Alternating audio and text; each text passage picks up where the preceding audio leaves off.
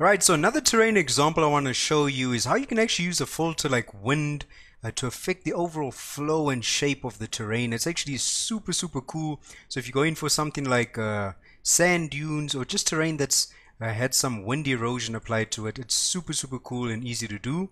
Right, so we're going to start from a fresh slate, so just say new project, and then I am going to go to filters, add layer, and I'll just click on add. Now I'm going to start off with a directional balloon. So again, every single one of these filters has a description. This one for me just creates a nice base to start off with. Right, then immediately I'm going to go and add an erosion effect called wind. So really awesome feature. You can see it starts changing the overall shape and flow of our design. This wind has basically been affecting our terrain over here, so I can adjust the overall length of this wind. So you can see it's almost like creating sand dunes now. And then there's some options over here. I showed you earlier that this operation can be either addition or a subtraction. Noise, basically add some perlin noise on the surface if that's something you're going for, if you wanted a little bit of breakup with noise, but we won't be using that. The height and slope select I don't really use that much.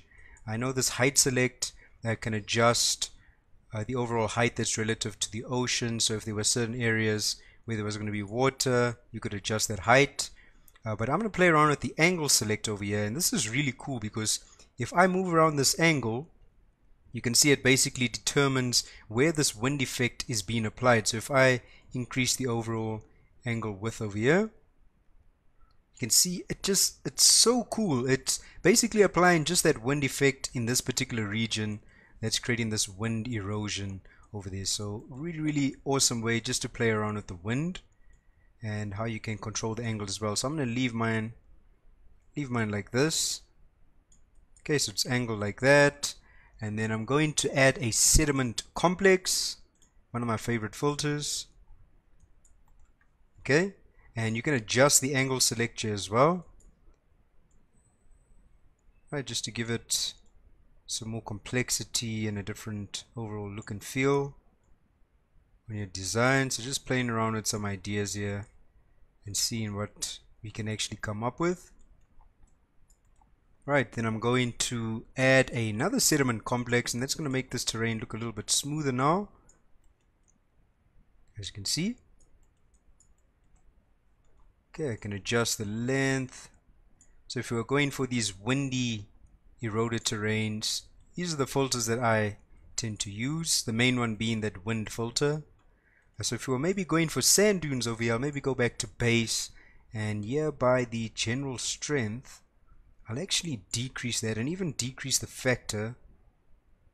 And now you can see it starts really smoothing it out, but there's still some surface detail on there that's creating these very smooth looking sand dunes in our scene, just using that wind effect.